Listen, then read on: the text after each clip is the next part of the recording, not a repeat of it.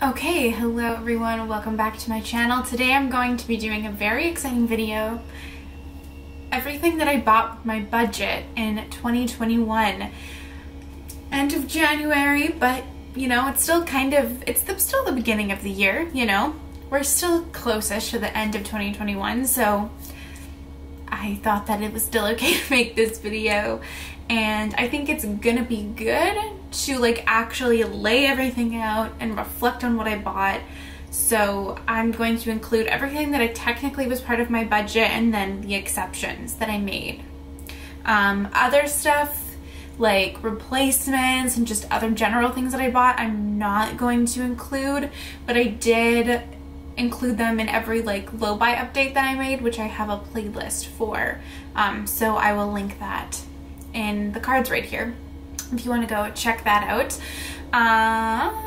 And I've made a video featuring, I'm almost positive, every single one of these products at some point, whether it was a get ready with me, first impressions, watching video, something like that. So I'll try to go through and link every video that I made in the description box over the past year rather than in the cards, because that's going to be harder for me, number one, and number two, just easier, I feel like, to reference.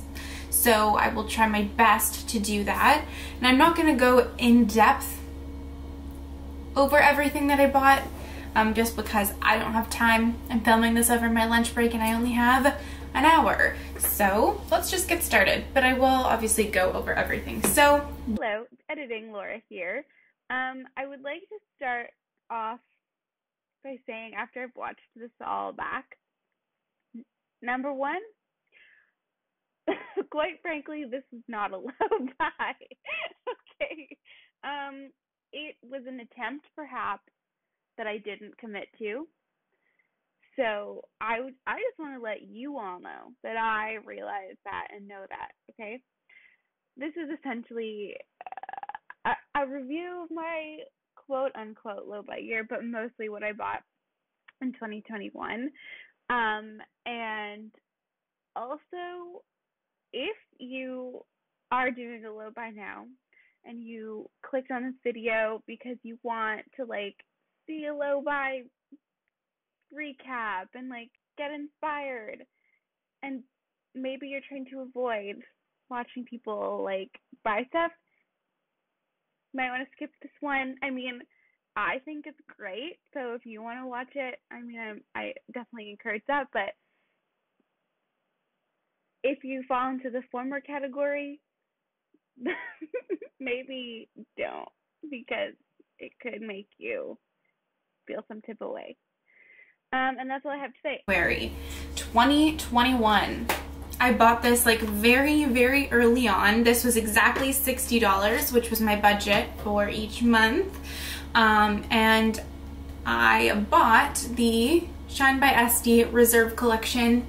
This was so worth it. I absolutely love these and I've used them consistently all year long. I'm so hyped to try more Shine by SD. I absolutely, like I said, love them. They're really, really beautiful, flaky, like iridescent shades that are super sparkly, shifty, so good. Really, really, you know, no regrets. And then also I used my February budget in January to buy the Kaleidos Club Nebula palette in collaboration with Angelic and Nyqvist. Again, no regrets. I'm very happy that I bought this. I've done a lot of looks using this and I absolutely adore it. I adore the color story. I love Kaleidos' formula. So no regrets also. And this was like $45, I want to say. So kind of like right in line with my February budget. So in February, obviously, otherwise I didn't buy anything because that's kind of like my February purchase. In March, it was still good. I don't have it with me, but I ended up buying the Kimchi Chic Freckle Tint, which I included as part of my budget, which I don't think I included Freck purchases later in the year in my budget, but I wrote it down as something that I included. I liked it. I used it up. But between, I've talked about this before, I think if you're in the States or somewhere where shipping isn't expensive from Kimchi Chic Beauty, I like it a lot, and it's definitely a more affordable alternative to Freck, but it kind of evens out in terms of shipping and duties and all that kind of stuff for that, but I wouldn't be opposed to buying it again. If maybe I had like an order, I wanted to buy other stuff and I got free shipping kind of thing. But yeah, if you're in the States, I would recommend checking it out over Freck because Freck is so expensive. In April, this was the month of the VIB sale, which I was still rouge for. I didn't make it to rouge status, which is a good thing, although rip my free shipping at Sephora. So, you know, improvements. And that order, all I made was, or all I purchased was the Makeup Forever Artist Color Pencil in Endless Cacao. This is like one of the best purchases honestly I've ever made of makeup. It was totally worth every single penny I spent on it. I literally use it all of the time. It is so, so beautiful. It's a more expensive liner, but the tone is unbeatable. I love the formula. I really want to buy more of those in the future. And I also got the Fenty Beauty Gloss Bomb in the shade Fenty Glow.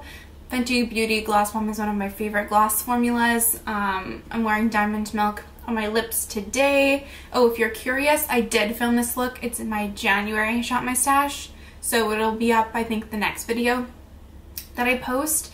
But yeah, favorite lip gloss formula, and I didn't have the original shade, and 2021 was really like my discovery, or like I fell in love with gloss this year, whereas previously I'd been a vehement gloss hater, so I'm happy about that as well. I also bought 2 e.l.f. blushes. These are like the bite-sized blush duos, I think. They were $4 each. This one I use a lot. This is the shade White Peach. I really do like these. I just feel like I'm gonna hit pan really fast on them because they're like very powdery, but I really like this as a quite a light peachy shade, but I've used it a lot this year. This one I've used less, but I do still like it. It's the shade Watermelon. I think they're really great affordable, I was gonna say blushes that come in, I think, a good amount of colors, although I think a lot of them are quite light, but I don't know. I really like them. I definitely be interested in picking up more. The opportunity just never kind of presented itself. I try to shop on Amazon, not as infrequently as I can. In May, I was going well. May is kind of the month that I see. January, February, March, April, most of May, the first quarter or first third of the year, look at me sailing through my low buy, and then we kind of lost our footing in May. So at the beginning of the month, I anticipated spending my entire budget, and I did have some rollover from the previous months, so I bought the Kaleidos Flower Punk palette, all the rage, very popular when it came out, and still like a ton of people say that this is their favorite palette that Kaleidos has ever come out with. I like it. I do like it. I really like it. I think it's a unique color story, and I love obviously this half of the palette.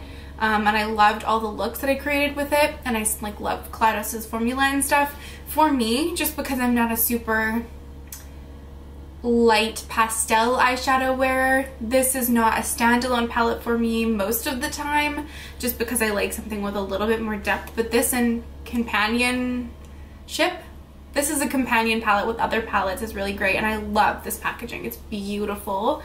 I also got, oops, in that order, the Space Age Prophecy highlighter, which again, no regrets. It's super, super special. I mean, it is essentially like a multi-chrome iridescent shadow in a like highlighter formula compact, but as someone who doesn't really like to use their eyeshadows on their face, I don't know why that's a thing. I'm just like so scared I'm gonna use them all up. But anyway, I absolutely adore this. It's so fun, so beautiful. I've used it again a ton this year, and it's not like anything else that I have at all. And so then I was like, that's it, cool. I think I also bought a NYX lip liner. Yeah, I bought the NYX Suede Matte Lip Liner in the shade Sandstorm, which again, I've used a ton. This is very much like My Lips but better. And I use it a lot to like also blend like deeper lip liners in with my lips, like in the center. So I again use this a ton this year. No regrets about that. At the end of the year, or no, at the end of the month is kind of when I made a little, not misstep, but I overspent my budget by a lot, and I bought all of these Terra Moon's shadows at the very, like, one of the last days of May. It was quite expensive, but honestly, I have a difficult time regretting it because they're so pretty and I am so happy to have them. A Terra Moon's video, like, using these in looks will be coming. I just have been busy filming other things, but probably will be coming in the next couple of weeks. So June, I was like, Kate, we're not buying anything because I just spent all this money on whatever, Terra Moon shades. So technically I didn't use any money out of my budget, quote unquote, but I did make an exception, kind of like an out of budget purchase for the Sydney Grace and Temptalia palettes. Now, this is something that I was like planning since they released, or like talked about the fact that they were releasing these palettes for at least a couple months before they like actually released. So I had like been anticipating buying these for a while. This was not an impulse purchase. This was very much planned. I have made 3 looks on palettes videos with all of these. This is the Quintessence. I have the deep version of all of these palettes. Quintessence, On the Horizon, and Radiant Reflection.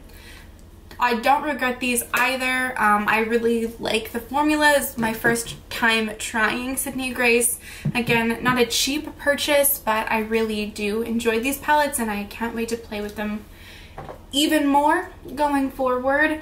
And I really, really do love Sydney Grace's formula, especially the mattes. The shimmers are nice metallics, but the mattes are what like make me the most excited about the brand, I feel. But I just also tend to prefer like really, really like the most intense shimmers you can get. So July, I went a little crazy, okay? I went a little crazy. I talked about this before, but I decided to just treat myself for my birthday month, and it got out of hand. Although I will say everything that I did buy in July, I use a lot, so okay. So the one thing that I actually was like, this is the one thing that you can buy for your birthday, and this is your present to yourself, because JD Glow had a like 30% off sale, and I bought their Galaxy shadows. They're the big, oh my god, the big pens at the top. Not all of these, I didn't buy all of these in one go, but I did buy a good amount. I have a JD Glow collection video. What crunched? Something crunched. I don't know. So if you want to see all the shades that I have, I do have an in-depth video on that. Love JD Glow, love their Galaxy shadows, so again, no regrets. I also got the Likely Makeup, where is it? Blush palette, the Fairy Blush palette. I think they had a sale or something as well, and I got this for like $30. Something, again, that I've been wanting forever, and I was like, okay, another birthday purchase, treat myself. And I gotta say, I have also gotten a ton of use out of this. The Likely Makeup blushes are my favorite blush formula in the world. I want Jordy to release like 78 more blush palettes and I'll buy them all. The shade Rose Quartz is like Rose Quartz is one of my favorite blushes in my entire collection. It is the best pink blush. Absolutely love it. Although I will say a lot of people have said that this palette is generally like on the light side if you have like a tan to medium to deep skin tone, which I obviously do not. Clown Blush is still my favorite, but I really, really do love that a lot. I also, on a whim, every purchase that I made this month was on a whim, but I bought the NYX Suede Matte Lip Liner in the shade Cold Brew, which is not this one. I think it's this one, which is a deeper warm toned brown.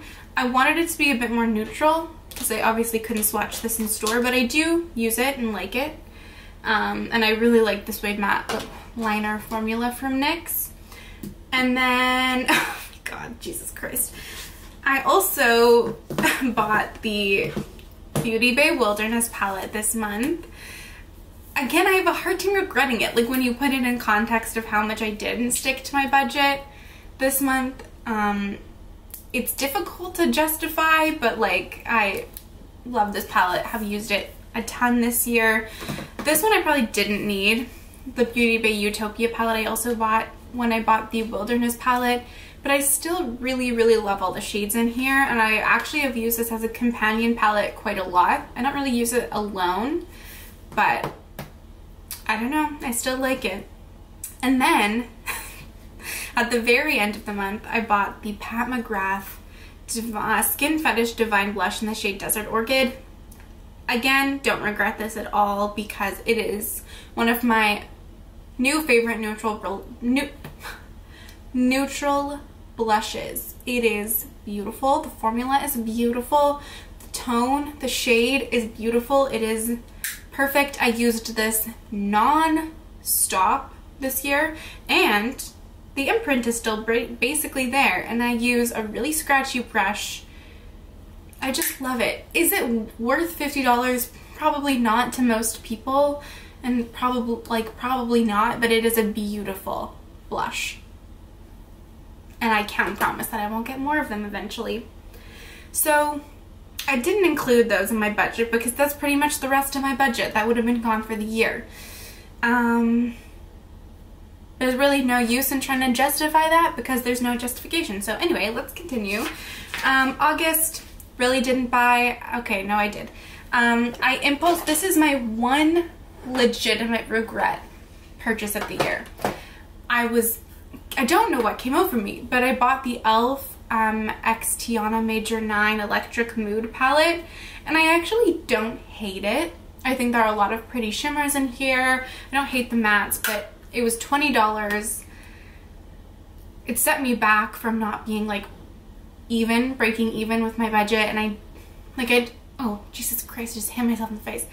I don't hate it. It's not like, but I just didn't need it and I shouldn't have bought it, and if I could go back in time, I wouldn't have bought it, which signals regret, I feel. Also, I'm going to include this. I think I spent like $20 or less maybe on this. So I didn't include it in my budget, but I used a gift card from Sephora and I bought the Pat McGrath Mothership 5 Bronze Seduction. Again, like the best $20 fucking I've ever spent. It is beautiful. I love it with my whole entire heart. I adore it, and I've used it a ton. I'm wearing it a little bit on my eyes today, and I could not regret this less. But that is something that I did end up buying as well. September, I didn't buy anything again. See, and this is where you shouldn't allow yourself to make exceptions for your low buy if you're trying to really stick to it. Because I didn't technically buy anything towards my budget, but I made an exception and I bought the Odin's Eye Legendary Diversa collection. Again, don't really regret these because they're beautiful, and I would have been so sad if I didn't have them. I would have been fine. It would have been totally fucking fine if I didn't buy these, but the fact, in light of the fact that I did, I'm still happy that I have them. We have the Hummingbird palette in collaboration with Tina from the Fancy Face, which I'm wearing some metallic shades from here in my lid today from this palette, and the shade Clear Blue. Annette, or Giant Wolf's palette in collaboration with Annette's Makeup Corner. Beautiful. And the Red Dragon palette in collaboration with the Judy. What a gorgeous neutral palette. First time trying Odin's Eye, and I'm looking at them for more releases in the future. I really, really was quite impressed by this formula. October, I kind of came to like be back at my regular budget amount of $60 in October, and I bought the Lunar Beauty Moonspell palette, volume 2. I really like this palette. A lot of people didn't, but I'm forever a lover of red and purple and pink eyeshadow, so this really was right up my alley. I really, really love it. I think I actually like this more than the original palette, not gonna lie. And yeah, I've also done a first impressions and 3 looks one palette with this. I think I've done a 3 looks one palette with almost all of these eyeshadow palettes that I bought. Wasn't cheap. I think it was like $80. Yeah, but I do enjoy it a lot. And then November, we kind of lose the reins again, okay? I had gone into November being like, I had some money left, and so what I decided to do was buy the Beauty Bay Age of Opulence palette. I didn't buy it when it released because I was trying to be good, and it released in October, and I bought the Moonspell palette with my money for that. So then I was like, it's like $25 or something, so I bought this. I was like, that's it for me. And my girlfriend, when I made that order, what a lovely lady she is, also bought me the Beauty Bay and Jade palette, which I will do a multiple looks video with this if anyone's still interested. It's coming, okay? It's coming. And so I did get this as well, although I didn't buy this, okay? But I did get it. And then I had anticipated, oh yeah, oh no, that was December, never mind, I think, okay. And then also there was a Sephora VIB sale, and I was like, let me just get one thing. There was one thing on sale. The Melt Digital Dust Highlight in the shade Phoenix was on sale for $30, and then I got 20% off that. So I think I paid a little bit less than $30, like $28 or something for this, and I was like, budget is done. I, again, love this as a glowy blush. It is beautiful, beautiful, and so happy to get that price because normal prices are like $50, so love that purchase. And then I was like, I'm done. Going into like Black Friday, end of November, December, I was like, you can buy something from the Clionadh, like when they restocked their stained glass collection. I was like, if BH has a good sale, you can buy something from them. Call it fucking quits, Laura. That's it. That's what you get to buy in addition to other stuff. So I did, or no, and that's what I get to buy in addition to my budget. So I did. I bought some money. I didn't go over, I set a limit of $100 for Clionadh, and I stuck to it. So this is not all the shades I bought, but my entire Clionadh stained glass collection, which I do have an updated video on these as well. No regrets because I absolutely love the Clionadh stained glass shadows, especially the glitter multi-chromes. Ugh, make my heart skip a beat. And then okay, hold on, let me get these. Okay, and then BH had a sale, so I was like, let me buy just the palettes that I know I really have been wanting from BH. LOL, now that they're filing for bankruptcy. Anyway, so I bought 4, and they were like pretty cheap. They were at least, I think, 40% off, I think. So I bought the Lost in Los Angeles palette, the Passion in Paris, which I think I just uploaded to get ready with me using this, the Avocado Toast, and the Blueberry Muffin. And I was like, these are the 4 that I have wanted the most. They're top of my list, and I got them. I'm so excited to use them. I was like, that's it. And if you watched my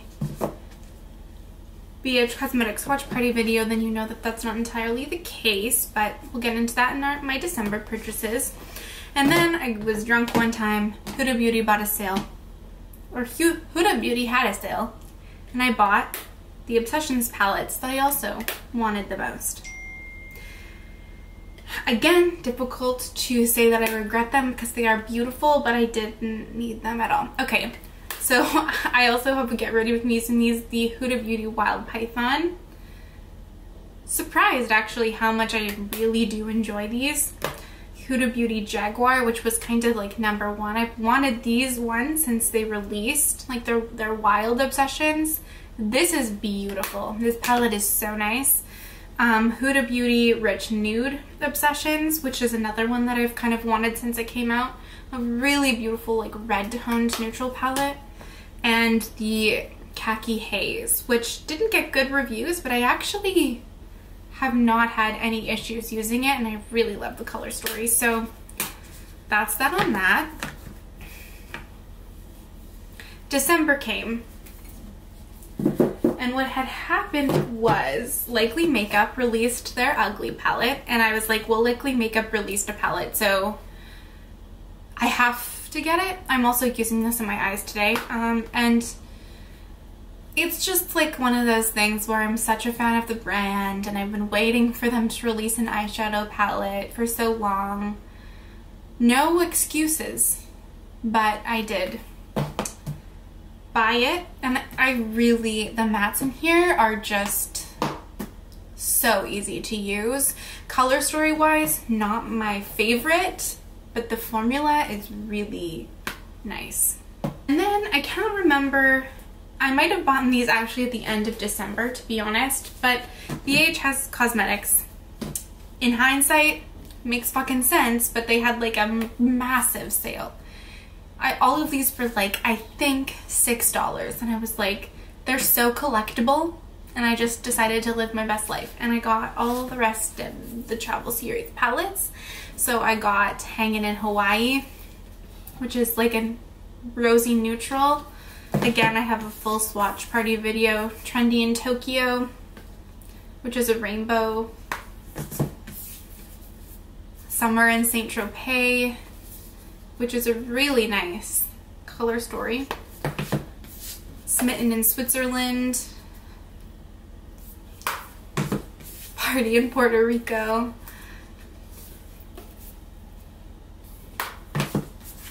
Beautiful in Barcelona. A neutral palette with some blues. And then Amore in Amalfi. Another neutral palette. And then the Mimosa from the Weekend Vibes collection. Totally unjustified. There's literally nothing I can say to justify this purchase, okay? I'm not gonna lie to you. And then they had another sale. This is shameful, okay? It's like, legitimately judge me. And all of these palettes were on sale for like $5, so then I got them all. Cringy, but I actually liked the color story, excuse me, from like as soon as they released these, but I just was like, no, I'm not gonna get them. And then after using and swatching the other BH palettes, I was like, it's hard to say no to that price. Anyway, this is the Do Not Disturb palette. That's upside down, but it's a really, look at this little color story. So nice. The Fuck Off palette, very cringy names, which is like a really nice grungy color story. Let That Shit Go. It's a beautiful like greeny neutral. Optimistic AF is a like orangey yellow, looking like a snack. Look at this, pink and cool tones and beautiful. And then Low Key Love You is like a pinky, reddy peachy, reddy peachy color story. Again, there's literally nothing I can say that can justify that, other than I love to hoard makeup. Okay. I also made an order from NYX. Holy shit. This is why you gotta keep track of this shit. Okay. And then I made an order from NYX, which might have been actually the end of November, I want to say. I went on their website because I wanted to buy the NYX glitter primer, and it was on sale for $4, and I was like, well, let me look around then. And I think they were having a sale on lip liners as well, and I think all told this order was like less than $30, which is kind of why I ended up making it. I got the two regular lip liners in the shade Nude Truffle, which I'm wearing today. It's been a long-standing favorite since I got it. I already made a dent in it, and I haven't had it for that long. And I also got the shade Espresso because I was looking for a darker cool-toned lip liner, cool-toned brown lip liner, or neutral brown lip liner for a long time. I also got two Suede Matte lip liners. This is the shade Brooklyn Thorn, which is a cool-toned purple. I really like it. And the shade... Oh no, I just got 3. Excuse me. I just got 3 of those, and I've been using them a ton. And then I also got the NYX Sweet Cheeks Glow blush in the shade Daydream. Beautiful. It's absolutely beautiful. I honestly want to buy all of the shades of this. If you like a really glowy blush, almost like blush lighter vibes, it's so glowy, but it's so nice. And I love this like corally tone. Really, really beautiful. And then, is that it? Oh, and then, oh my god. So also in December, I haven't actually talked about this yet. I'm not going to go super in depth here because I probably will do a more in-depth haul. Maybe. Is that redundant? Maybe not, actually. Anyway, Colourpop. I hadn't bought anything from Colourpop in a long time. I was debating on whether or not I was actually going to buy from them. I just wasn't sure. Anyway, I don't know. I must have been on the site for some reason. Sometimes I just go on just to look, and they were having a massive sale, so I bought 4 palettes. I bought the Lush Life palette for $5. And I was like, well, I've been wanting this palette for a while. I was like, it's difficult to say no to that. I didn't try that hard to say no. I also got the Cabana Club, again for $5. The Limoncello palette, which was on sale for $8. And then the Orchid You Not, because everyone has been raving about this, and I love the looks of this, especially with that dark purple in it. Again, no justification for these other than I got a good deal on them. And I'll probably do Get Ready with me using these. But I'm, again, not going to go super in depth. And then the last thing, very end of December, I made an order from Colored Rain because at that point I was like, let me just spend all my money. So I really wanted to try their new palettes because they haven't released anything for a while. And if you watch me, you know that I'm somewhat of a Colored Rain stan. I absolutely love their formula. And it seems like they're kind of going a little bit towards a more affordable price point. So I just bought them. I don't know what to tell you.